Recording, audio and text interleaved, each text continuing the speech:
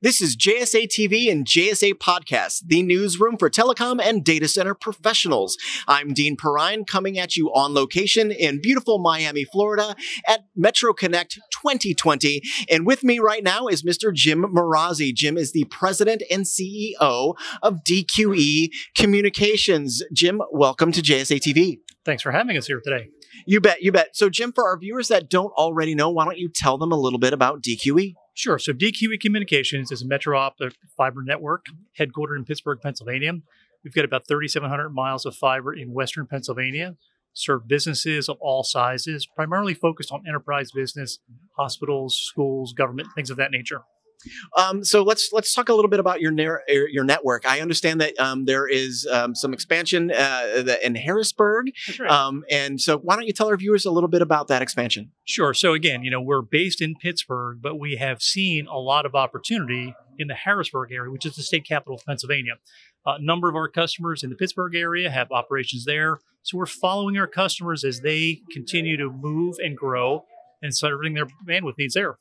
Let's talk about your customers a little bit then. I mean, I understand that there is probably not a one size fits all or a one solution for every customer, and you kind of have run with that. So a lot of your solutions are custom fit or designed for your customers. Why don't you tell our viewers a little bit about the benefit of that that custom fit solution? Yeah, that's exactly right. And we do think about it like that. It is truly a custom design for each and every customers. Some are looking for dark fiber solutions with high redundancy and unique routes. Some are looking for Metro Ethernet services that have 1 gig, 10 gig kinds of services and are looking for certain kind of delivery factors. So when we think about how we can serve a customer, it's always with a white sheet of paper and thinking about it from their perspective, their needs, and what is important to them. So we truly do build something that's unique for each and every customer as opposed to just off the shelf or cookie cutter kind of a thing.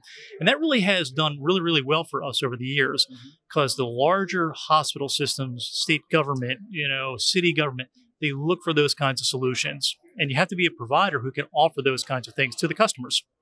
I love that. I love that, which is a great segue into kind of our next topic of discussion. That we hear a lot about IoT and AI and all of these very, very buzzy tech words. But ultimately, how it plays out is largely dependent on some of the work that you do. Why don't you tell our viewers a little bit about how what it is that you do is ultimately advancing those newer technologies? Sure. So fiber really is the critical link here. And, that may sound like it's a little bit of homeschool kind of thing here, but it's the true plumbing behind all of these things with regard to 5G technology, Internet of Things. If you don't have a robust communication platform that can move all that tremendous amount of data, it doesn't work. Yeah. So the critical link, at least in our judgment, in our view, is building that infrastructure to support the growth of these kinds of technologies, whether it's autonomous driver vehicles, 5G small cells, Internet of Things, all that is really important and based upon the robustness of the network.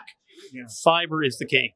No, it absolutely makes sense. I don't understand how these technologies do anything without the fiber enabler and enabling them to actually work. So, so let's talk 2020 a little bit and beyond, maybe if we can. Okay. Why don't you tell our viewers a little bit about what they might be able to expect from DQE over the next year, and how about maybe even the next 5 years?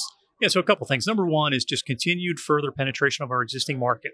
We are a market leader in the Pittsburgh area. Clearly we have a tremendous and robust fiber network, and we have a tremendous market share there, but there's always room to continue to grow, and we'll continue to grow with our customers.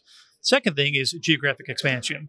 We're moving to where our customers need us to be, and we'll do that in a thoughtful, engineered way. And lastly, it's the new services that customers look for as well. Things like distributed denial of service kind of mitigation services, SD-WAN services, those kinds of things that add another layer of platform to the customer and gives them the ability to manage their networks the way they want to manage their networks. So those are the kinds of things we'll be doing in 2020 and beyond. Excellent. Jim, thank you very much for being with us today. We appreciate it. It's my pleasure. Thanks for having me. You got it. You got it. And thank you, viewers, for watching JSA TV and listening to JSA Podcasts. That's it for us right now. So we'll see you soon, and happy networking.